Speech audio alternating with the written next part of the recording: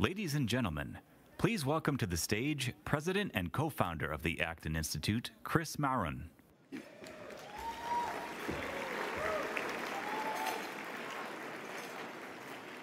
Good evening, everyone. How was your day?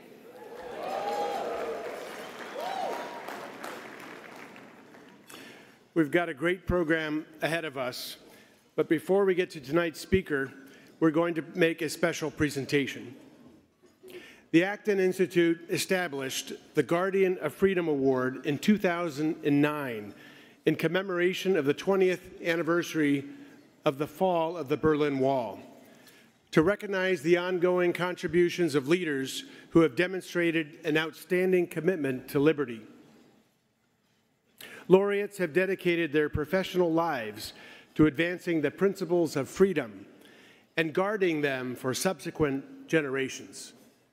Since 2009, this award has only been presented 3 times.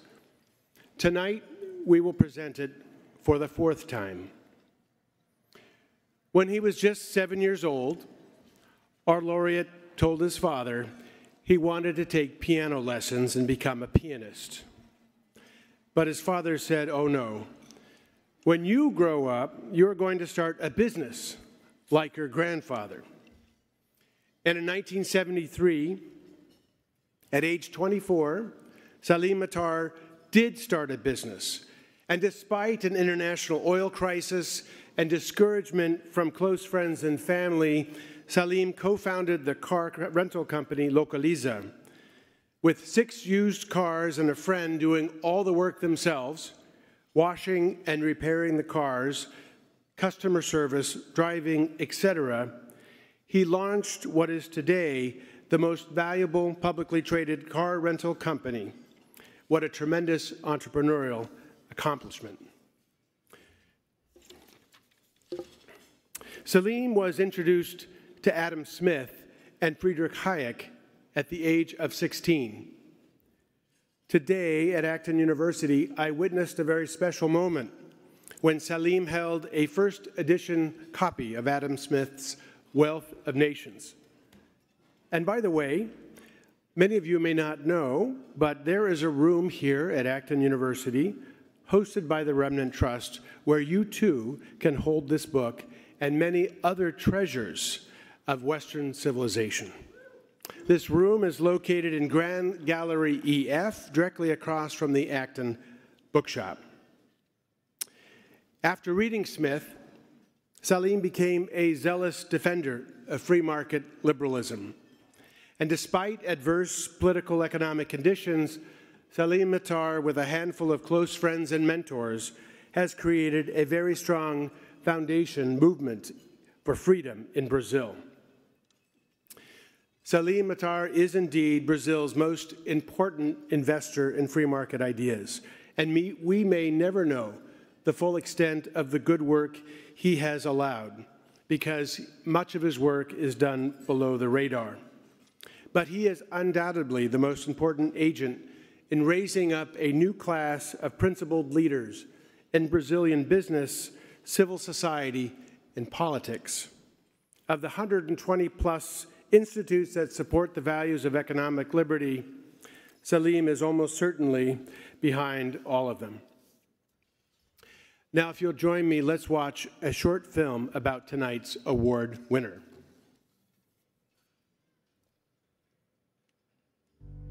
In Brazil, both our politics and economics have been based in authoritarian, interventionist visions to what the country should be. We are facing the threat of a judicial dictatorship. We also are seeing many politically motivated imprisonments.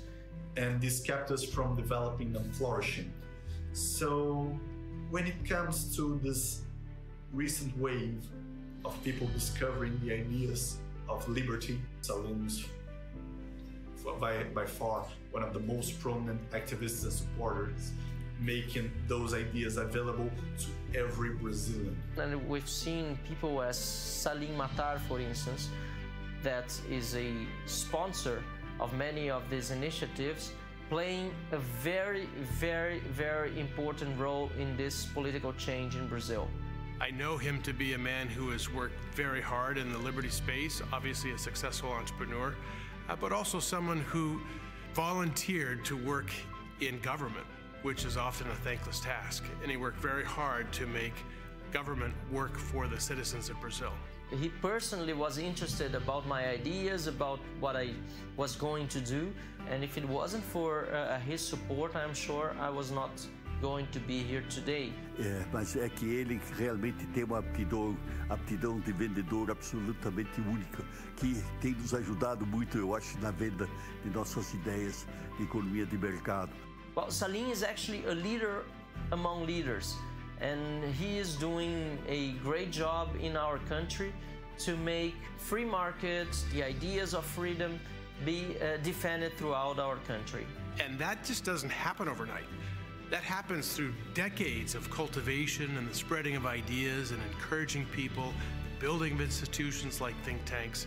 So all of that work beneath the surface of what is obvious has been driven by people like Salim. Salim tem perfil de lutador absoluto sobre essas ideias, esses princípios. Ele acredita profundamente. Então ele se envolve não em termos só teóricos, mas absolutamente pragmáticos. Someone as successful as him probably would have an easier life when, well, they just retire and go away, and Salim's close to the country he's fighting for. He's close with them who are willing to fight this fight with him.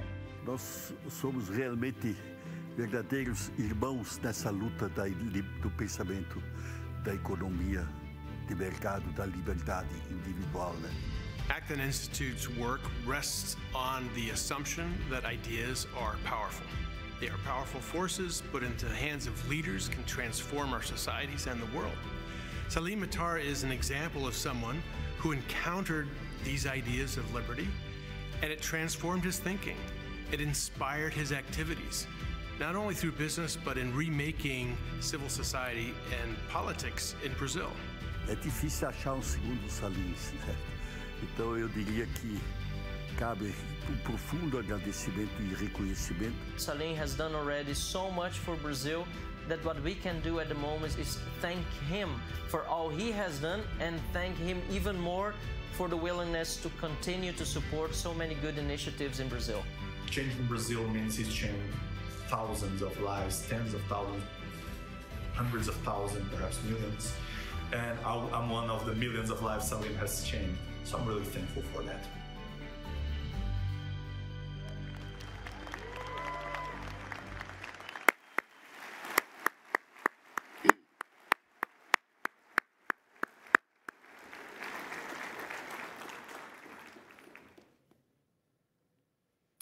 By unanimous acclamation, the Board of Directors of the Acton Institute bestows the Guardian of Freedom Award upon Jose Salim Matar, Jr., for faithfully defending the principles of freedom, for his willingness to assume risk in the face of political, economic adversity, for his tireless defense of free enterprise without regard for personal safety and reputation, and for his immeasurable contribution to building and sustaining the largest network of free market leadership in Brazil. Mr. Matar's extraordinary efforts and accomplishments reflect great honor and credit upon himself, his family, his colleagues, and his country. Presented this day, the 21st of June, 2023, in the city of Grand Rapids at Acton University.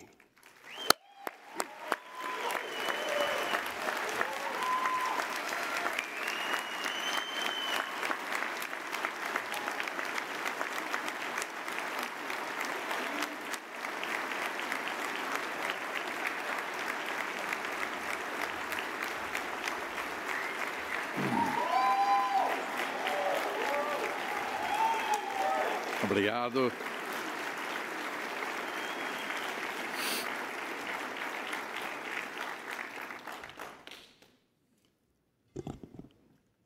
Good evening, everybody. First of all, I'd like to thank Chris Martin and Padre Serico and the board of directors of the Acton Institute for this honorable award. 2,000 years ago, on the shores of the Mediterranean Sea, Western civilization emerged based on Greek philosophy and culture, on Roman law and the state organization, and on the principles of the Catholic religion. Nowadays, economically developed liberal democracies share that very same culture. It is the so-called Western culture that features lifestyle, better food, greater comfort, and the justice where everybody is equal before the law. This culture originates from desire and the human energy that drives us in the pursuit of objectives and goals.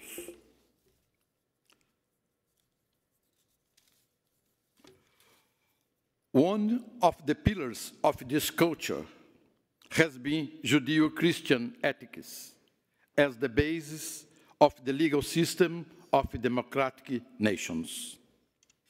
Within Western culture, as part of it, the conservatives, who believe in an enduring moral order that subscribes to custom, convention, continuity, and the principle of pre-establishment, guided by the principle of prudence. The conservative principle seeks to preserve the existing social, political, and economic order. Therefore, conservatism is a political and moral ideology which believes that government and our society has a role in encouraging and stimulating values or behaviors considered traditional. Edmund Burke was the first explicitly conservative political theorist who defined politics as an exercise in which one must respect a sure principle of conservation and a sure principle of transmission, without excluding the principle of improvement. Conservation, transmission, and improvements would therefore follow a logical and non-arbitrary order. Edmund Burke is considered the father of conservatism, and Adam Smith is considered the father of liberalism. They lived at the same time, and we can say that conservatism and liberalism walked side by side in an absolutely convergent way, and were the basis for the formation of the Western society we so greatly enjoy. Within this context, the Acton Institute fulfills an important role promoting a free and virtuous society through individual liberty and religious principles, according to the teachings of Lord John Acton, such as, but not limited to, dignity of the person, human action, rule of law, and the subsidiary role of government and economic liberty. Thanks to values such as these and others advocated by the Acton Institute, we can enjoy a quality of life and the fundamental freedoms which place the individual as the center of society, as the most important piece on the chessboard of human life.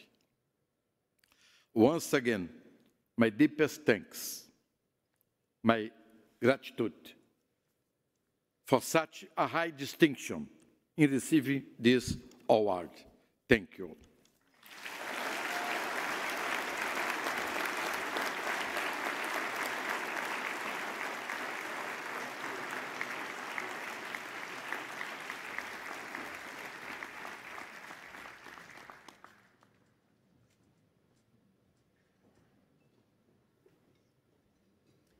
It is my pleasure now to introduce this evening's plenary speaker. And as a reminder, we will be once again taking your questions through slido.com using AU 2023 as the code. Bishop Robert Barron is the Bishop of the Diocese of Winona-Rochester in Minnesota and the founder of Word on Fire Catholic Ministries. Bishop Barron received a master's degree in philosophy from the Catholic University of America and a doctorate in sacred theology from the Institut Catholique de Paris. He is the host of Catholicism, a groundbreaking, award-winning documentary about the Catholic faith. Bishop Barron is also a #1 Amazon best-selling author and one of the world's most followed Catholics on social media through his regular YouTube videos, Word on Fire podcast, and daily reflections.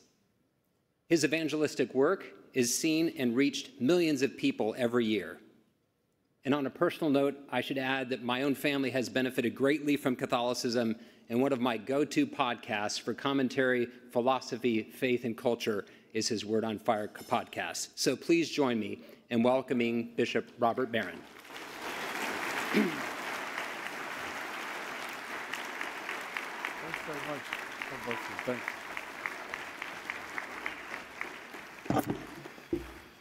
Well, thank you, kind sir, for that. Thanks, everybody. I can't see you now with the lights in my eyes, but what a magnificent room just to come in this place tonight and see this crowd. What a tribute to Father Sirico and to the Acton Institute, which I think has made a massive contribution to both church and society. So I want to pay tribute to Father Sirico, but to the board of directors, too.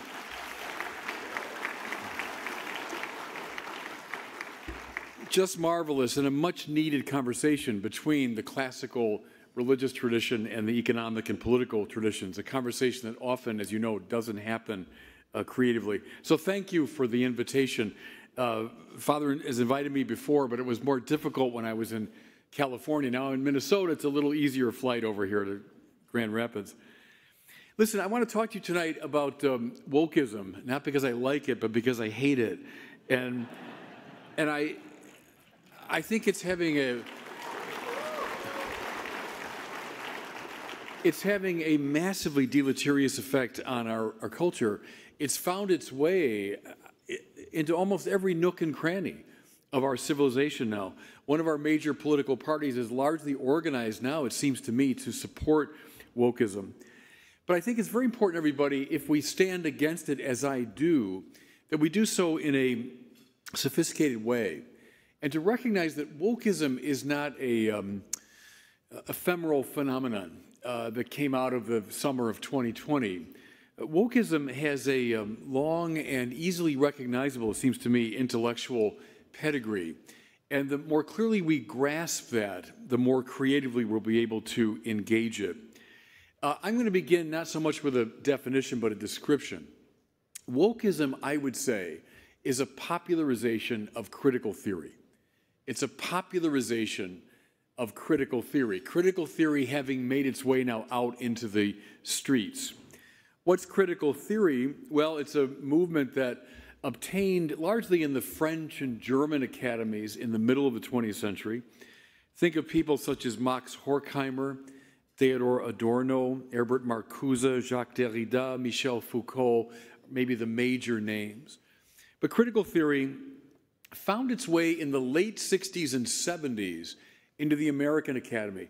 I just finished a biography of René Girard, and Girard himself, though I think would be an opponent of wokeism, but he was involved in organizing a conference at Johns Hopkins in the late 60s, where Derrida came over for the first time to these shores, and he said it was the moment when French structuralism and postmodernism made its way into the American Academy.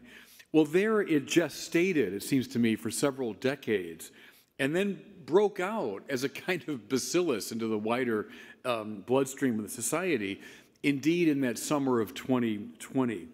So what I'm going to try to do tonight, in just very brief compass, is lay out some of the features of critical theory, which has now expressed itself as wokeism, and then just to suggest how Catholic social theory stands dramatically athwart the assumptions behind wokeism.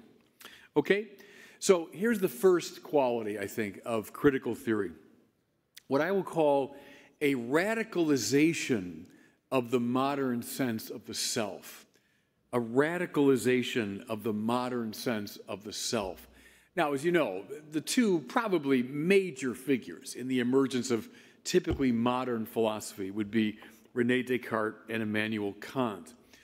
I've told my students over the years, if you want to see the place where modernity was born, you can find it. It's in the German city of Ulm. Because Descartes was wandering around with the French army, and he slipped off. He was searching for the foundations of philosophy. And he said he retreated to a heated room in the city of Ulm. And there he came up with the famous cogito ergo sum, right? I can doubt everything. I can doubt the received tradition. I can doubt religion. I can doubt even sense experience. But the one thing I can't possibly doubt is that I'm doubting. Hence, cogito ergo sum, I think, therefore I am. Now, notice the move, though, that Descartes makes here, is he compels the objective to come before the bar of the subjective for adjudication. Because now the cogito reigns supreme as the arbiter of truth. Also on this basis, he distinguishes between what he calls res extense, extended things out there, and then res cogitantes, thinking things in here. The radical division between body and soul is bequeathed to modernity as a typical anthropology. Now, the second figure, Immanuel Kant, you see it famously in his critique of pure reason when the classical metaphysical categories of time and space and identity and substance are not out there in the world. They're already in here as a priori structures of the mind, right? So we project these realities onto the world. Same thing in Kant's moral theory. Remember, he says the only thing that can be called good without qualification is a good will. That means I'm not looking to my acts in the world to determine what's right or wrong. I'm looking at the quality of the will that chooses. The move, again, privileging the interior over the exterior. I think you could argue, read Cyril O'Regan on this point, that Descartes and Kant do represent a recovery of ancient Gnosticism, which in a very similar way privileged the sort of inside over the outside, tended to see the body as something dangerous and problematic and the real self inside. Now, critical theory, I would argue, radicalizes this modern sense of the self. So that the interior, the real me in here, is dramatically privileged over what's out there, over the exteriority of the body. If you don't see this influence in present-day gender theory, you're not paying attention. I mean, what do we hear all the time? And it's extraordinary to me how taken for granted it is, though it's a terribly erroneous anthropology. But it's taken for granted. Well, I mean, deep down inside, this is who I am. It just doesn't correspond to my body, so I have to change my body accordingly.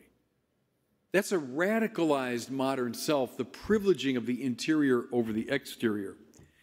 Just by way of contrast, consider this little line from St. Thomas Aquinas, my intellectual hero. Aquinas says, "The soul is in the body, yes, but not as contained by it, but rather as containing it." Let me say that again, because I think there's a whole revolution in consciousness there.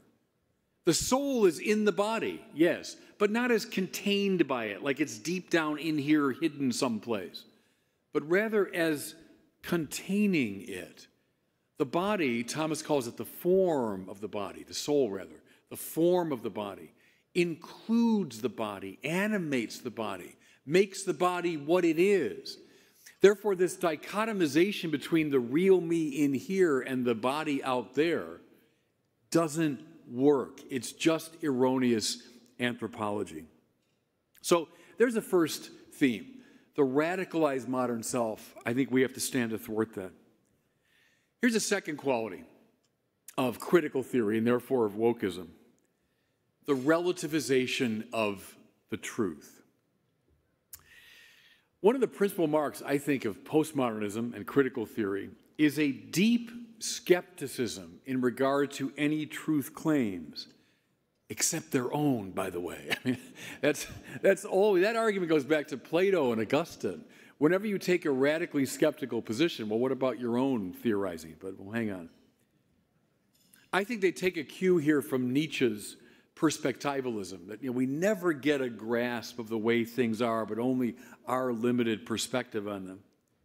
So they consistently pull back the curtain on truth claims to reveal the power plays, that are actually going on. I'll come back to that.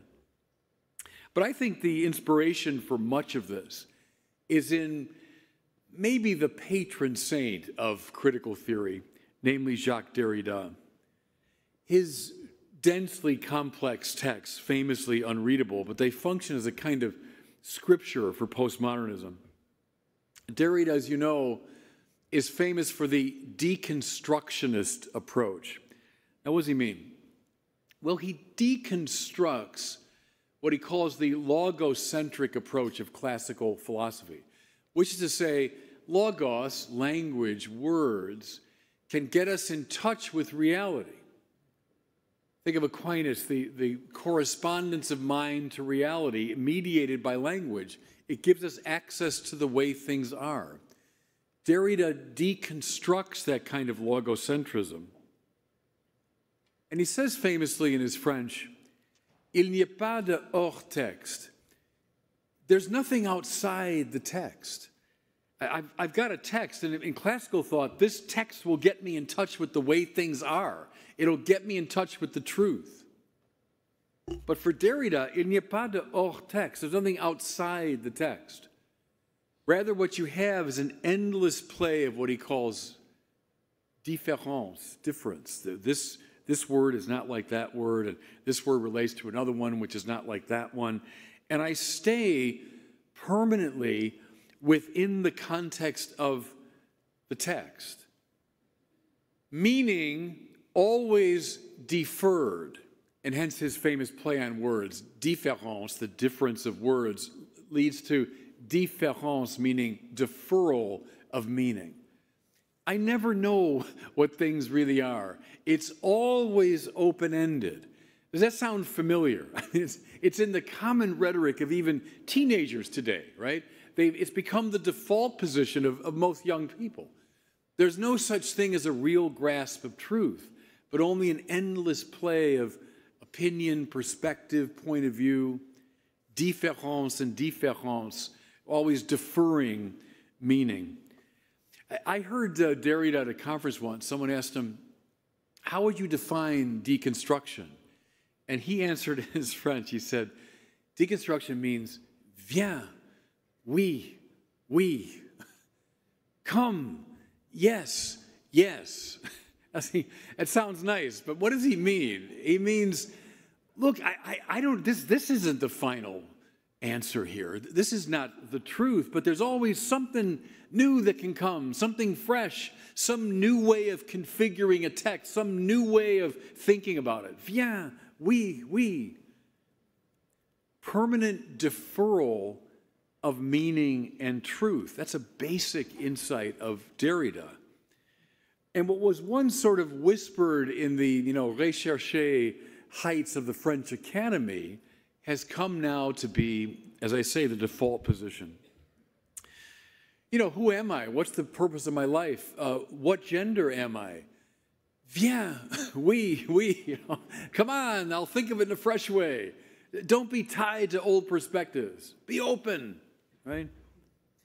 Here's something that, when you read the woke theorists today, the comically absurd position that even math and science, even basic mathematical statements, 2 + 2 = 4.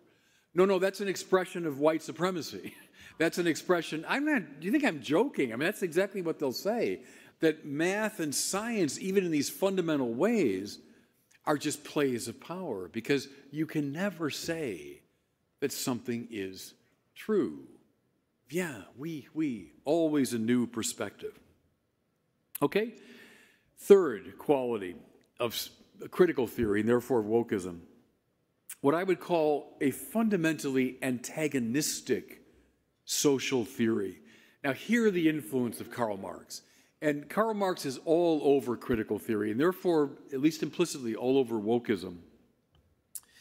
Marx, as you know, basing himself on Hegel's dialectical sensibility, thesis, antithesis, synthesis, the constant, ongoing development of absolute spirit, all of that. Marx takes that in, turns it on its head, makes it a dialectical materialism, and therefore reads history as the endless play, the antagonistic conflict between warring groups. He also took from Hegel, and this is very influential, it seems to me, in the present-day conversation. He took in Hegel's idea of the master-slave relationship. And when you read Hegel on that, it is fascinating. He's got wonderful insights about it. But that category of master-slave becomes a dominant category in Marx. What you have in history is a constant antagonistic play between the domineering one and those who are dominated, masters and slaves. What's the purpose of Marxist social theory, as he famously says? Philosophers have so far only interpreted the world in various ways. The point is to change it. So the purpose of Marxist philosophy is to foment a class struggle, foment the rebellion of the slaves against the masters to bring about the communist revolution. Watch how the critical theorists and the wokeists today take this basic Marxist idea, but they extrapolate from it so it's not restricted to the economic oppressors and oppressed, but all sorts of other forms of masters and slaves. So we talk about colonial oppression, sexual oppression, racial oppression, gender oppression, etc. But the same dynamic holds, that we have a master-slave, oppressor-oppressed binary. Speaking of binaries, again the influence of Jacques Derrida. In Derrida's analysis of language, he says that there are basic binaries within our linguistic system. And our sense of meaning often comes from how we play these binaries off one another. What does he mean? Well, male, female, straight, queer, Western, non-Western, civilized, uncivilized, white, black, etc. These binaries, Derrida says, haunt our language. And it's the way we tend to generate meaning. So he says, for example, male, straight, civilized, and white tends to rule over female, queer, non-Western, and uncivilized. It's almost like a computer language. It's on or off. It's 1 or it's 0. You have these binary options within the linguistic structure. I think that's found its way very much into wokeist social theory. What we have are these binary oppositions. Much of the strategy, Marxist in form, remains the same, to speak for those who are considered on the underside of these binaries, to foment, indeed, a struggle between the binaries of oppressor and oppressed. Notice how in so much of the woke theorizing, you have to fall on one side or the other of this binary. There's no third option. There's no blending of them. You're one or the other. That's the antagonistic social theory. Fourthly, and this again is very much from Marx, the play of substructure and superstructure. I was especially struck in the summer of 2020 by this, because I heard it all the time in the rhetoric of the woke activists. Remember, in Marx's social theory, Marx is a radical reductionist, right? I mean, everything comes down to economics. It comes down to that basic economic struggle. That's the core of a society. That's the substructure. And then around it, Karl Marx said, there emerges this massively complex superstructure whose sole purpose is to protect and defend the substructure. So for Marx, you got economics in his case, it was the capitalist economy. And then around it is everything else in society. Politics, art, entertainment, sports, religion, the military, government, all of it is simply part of the superstructural defense mechanism by which that substructure is defended. You know, like in Marxist theorizing, as you know, what's the whole point of politics? Just to defend the capitalist substructure. That's all politicians are finally interested in. What's the entire purpose of the military? To protect economic interests. That's why we go to war. And Marxists, if you read them to this day, will defend or describe every war ever fought as basically an economic struggle. How about the arts? Well, the arts are patronized by wealthy people, and the arts tend, therefore, to support and protect the wealth-generating quality of the capitalist economy. Maybe most famously for Marx, religion. So what's the point of people like me? Well, I'm a drug dealer for Marx, because religion is the opium of the masses, right? It's meant to drug us into a kind of, insensibility, so we don't realize the pain produced by the oppressive economic system we're in. Why are people like me fostered by a civil society? Because it's good for everybody that there are drug dealers around to calm people down. Religion's whole purpose, again, is to protect the economic substructure. Well, again, can you see this practically everywhere in wokeism? The conviction that, now again, choose your form of oppression, whatever your theory is, whether it's gender oppression, it's colonialism, it's slavery, that's what stands at the heart of the civil society. And everything else exists simply for the sake of protecting it. You know, a good example of this is the 1619 Project, right? What does it all come down to? Slavery and the attempt to protect and defend the slave economy. And so that project, in a very Marxist way, reads all of society through that very particular lens. Did you notice that during the summer of 2020, these almost manic attempts to tear down the various institutions of our society?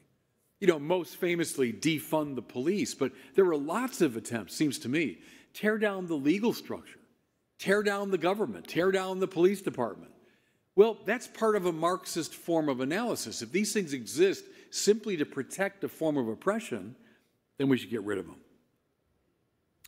Okay, I've got 8 minutes. Lastly, I think critical theory, and therefore wokeism, sees power as the supreme category. Power as the supreme category. You know, if you're interested in the history of philosophy, this is a very intriguing proposal, because power is talked about a lot by the major philosophers. Think of someone like Thomas Aquinas. He would see God as all-powerful, yes, indeed. But he would also see God as simple. Therefore, all the divine attributes and qualities are finally one. Thus, God's power cannot be at odds with God's manner of being. Now you say, well, that's very abstract, but there's a very interesting upshot to all that. Could God, in his infinite power, make it the case that 2 + 2 = 5? Well, heck, he's infinitely powerful. I guess why not? Could God, in his infinite power, make adultery a virtue?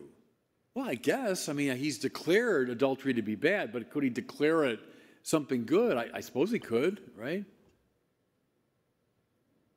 Thomas's answer is, well, of course not, because you're driving a wedge thereby between God's power and God's manner of being. Therefore, it's no restriction on God's power to say God can't make 2 + 2 = 5. Because 2 + 2 being equal to 4 is simply a participation in the truth that God is, right? It's no limitation on God's power to say he can't make adultery a virtue. because that would be at odds with his own manner of being. Thomas famously asks, can God sin? Well, and the objector says, well, of course God can sin. God is infinitely powerful. Heck, I can sin. So why couldn't God sin? Well, no, says Aquinas. Of course God can't sin. It would be repugnant to his manner of being. Okay, now why is this important? Because when you get past Aquinas now, into the late medieval and early modern periods, something has shifted. What emerges is a voluntaristic view, so voluntas, will, where the primacy of the will is emphasized. Indeed, God's potentia absoluta, his absolute power, is divorced from his being, so that, indeed, René Descartes can say, if God so chose, 2 plus 2 could be equal to 5. The voluntaristic God has a power that can overrule, redefine reality. See, and that's a departure from what we found in Aquinas. Is it accidental, therefore, that in many of the modern philosophers, power becomes hyper-emphasized? You see it, for example, in Schopenhauer. You see it maybe most obviously in Friedrich Nietzsche. God is dead, right? Therefore, where did that potentia absoluta go? It went to me. It went to us. We now have this will to power. Don't tell me what to do. Don't tell me who I am. I can decide on the basis of my absolute freedom the nature of reality. Does that begin to sound familiar? I think coming right up out of the voluntaristic shift in late medieval, early modern philosophy to the contemporary period, the voluntaristic God has morphed into the voluntaristic, all-creating, all-defining self. You know, many in this room would remember Casey versus Planned Parenthood, right, 1992, the famous, infamous decision of the U.S. Supreme Court in an abortion case, where the justices said it belongs to the nature of liberty to determine the meaning of life and of existence. Oh, is that all I get to decide? But see, what is that? But that's, again, the transplanting of the potentia absoluta of God now into the potentia absoluta of the self. Now, along with Derrida, I would say the most influential of these critical theorists is Michel Foucault. You heard that I was a doctoral student in Paris many years ago, and I arrived in 1989 in Paris. Foucault died in 1984. And you know how Paris, there's a restaurant and a bookstore on every block, right? And as you walk around Paris in those days, looking out from the window of every bookstore was the sort of owlish visage of Michel Foucault. I mean, he was the dominant philosophical figure. What stands at the heart of his philosophy? All these claims to truth and to goodness and to value, you know, these are objectively the case. Forget it. That's powerful people using language and coercion to hang on to their power. There's nothing objectively right or wrong about any of that. It's all finally about power. Listen to the wokeist theorists today. It's Michel Foucault for the masses, right? Anyone, like people in this room who would say, no, I think that's objectively true, or I think that's objectively the morally right thing to do. No. I'm just going to pull back the curtain on that to show the plays of power. The capacity for self-invention, rampant. Games of power, everywhere. That's one of the marks of wokeism. Okay? So, having just sketched those little moves, can I just say in conclusion a quick word about Catholic social teaching? Our social teaching in the Catholic Church would indeed say that each individual person is a subject of infinite dignity, but not the creator of value. See, I think, everybody, that is supremely dangerous talk. When we say, along with this sort of critical theory stuff, that the sovereign self invents value, we are on a very short road to a moral chaos.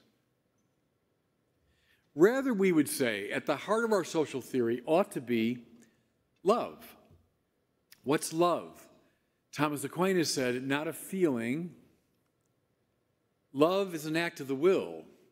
It's to will the good of the other. If that's true, then I can't love anyone unless I have a keen sense of what is objectively good. If I'm inventing value, I got my value, you got your value, and let's just vaguely tolerate each other, then we can't love each other, because love has to display itself, as it were, against the background of a hierarchy of objective value. Otherwise, I don't know what I should will for you. Catholic social theory, seems to me, stands athwart the value-generating self and stands in favor of a hierarchy of objective value, both epistemic and moral.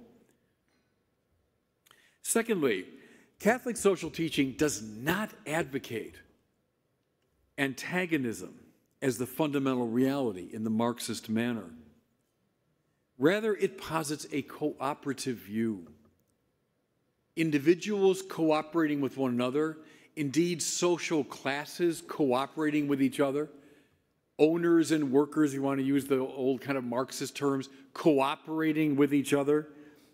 It stands athwart the view that we have to see society in antagonistic terms. Also, Catholic social theory stands against the Marxist substructure-superstructure reading, seeing it as hopelessly simplistic and dangerous. Dangerous because it sees everything other than the substructure as a problem that has to be unmasked or undone. Rather, Catholic social theory sees society as a very complex web of individuals and institutions subsisting in mutuality. But whenever you say it all comes down to, now fill in the blank, you're wrong, right? Society is a complex web, and how beautiful for that very reason. Finally, it seems to me, Catholic social teaching decidedly does not hold to the primacy of power in this quasi-voluntarist way. Rather, it sees, I would say, justice and love as supreme. What's justice? Rendering to each his due. That's the classic Platonic definition. What's love? As I said, willing the good of the other. See, those are absolute values. It's a point I made in a talk I gave at Notre Dame a few months ago. The kids asked me about diversity, equity, and inclusion. And I said, well, sure, those are values secundum quid, as the medievals would say. They're values, you know, depending on circumstances. They're values as far as they go. One thing I said to them was, you think you're a radically inclusive community here at Notre Dame? And heads were nodding. I said, well, how many people were excluded from the admission process so that you could be included? That's where they, yeah, well, it's a very simple point that inclusivity, sure, it's a good thing, secundum quid, you know, depending on circumstances and sometimes under certain circumstances. Same with the equity and inclusion. They're good secundum quid. But see, justice and love are values in se. They're valuable in themselves. And the way to test that, could you ever imagine it would be right to do something unjust? Well, no, of course not. Would it ever be right not to be loving? Well, no, of course not. because those are absolute values. I think everybody, I'll close with this, that's the reason why we should stand against the diversity, equity, inclusion, because it's like liberté, égalité, fraternité, right? It's like the triplet that came out of the French Revolution. Those two were values secundum quid. When you try to make secondary values primary values, you lead your nation by a short route to chaos. What we ought to cling to are those values that are in se good, like justice and love. Okay, that's the end of my little sketch. I hope it gave you... Thank you.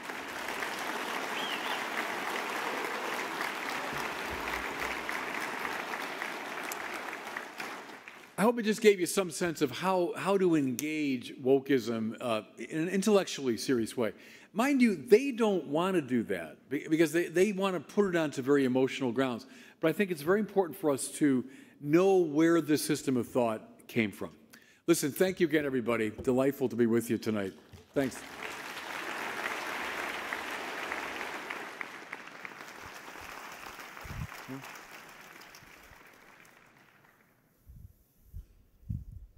Well, thank you, Your Excellency. What an excellent talk. And we've got lots of questions coming in, and I'm going to go straight to them, even though I have several in the back of my own mind.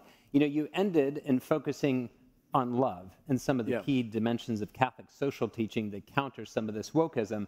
So there are a couple of questions from members of the audience that focus on this idea of love, one of which is, many young people embrace woke ideas with the good intention of seeking to love their neighbor and the poor. How can we show them that this is not true love? Yeah, and that's a typical rhetorical move, and I hear that all the time. Look, Bishop, doesn't wokeism just mean that we should be awake to social injustice and try to fight it on behalf of the underprivileged and so on? Sure, if that's what wokeism means, of course, then I'm woke and I'm all in favor of it. But that's not what it means. That, in fact, when you read the theorists, what you get is, I think, what I was describing. So, no, of course, if you see real injustice, you fight it. To me, that's a basic principle of common decency as well as Catholic social teaching. So if that's all you mean by wokeism, fine. Stick with love. You will the good of the other. And then that means you have to know what those goods are. That can't be a matter of your invention of goods that correspond to your private desires. You've got some keen sense of the objective quality of it. So I would say, sure, stick with love, but wokeism, as their own theorists describe it, is much more than just caring for the poor. So you mentioned that you need to also then know what the goods are that you're pursuing. And another question related to love is somebody had asked, how can we demonstrate to people that this ideology actually leads to ends that are quite sad and harmful? Yeah, well, I think it's obvious. I think it shows up in fact. That when you walk down this path of, I've got my values, you got your values, we're going to vaguely tolerate each other, we don't have real coherence in the society. We don't have real communio. We just have a sort of, vague collection of individuals tolerating each other. So I think that's obvious in the very antagonisms that are evident in our society.